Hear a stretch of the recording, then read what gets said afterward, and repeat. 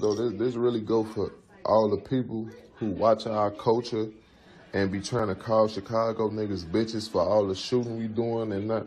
Y'all clearly seen folks was putting hands on that nigga, beating the fuck out of him, like beating his ass. Von a skinny nigga. He really put hands on him and you see what happened. So I just want everybody to look at this shit and understand Chicago's point of view from the culture. My first time ever getting shot at, it was from me breaking a nigga jaw. Niggas coming to my school every day trying to kill me over fist fights. My homie just got took out his glow over a fist fight. Just see where we coming from. Like, see where we coming from.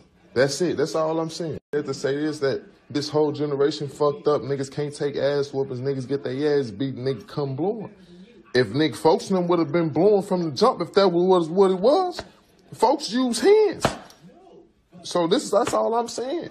I don't never want to hear niggas, Chicago niggas, bitches. They can't fight. All they want to do is shoot. Come on, you just think that the folks won barely 160 pounds. Put them bitches on the nigga and his man's blue. Come on camera at that. Threw his life away. We lost folks, he threw his life away. You feel me? When they could have just took that ass whooping and been embarrassed on the internet and it could have been going from there.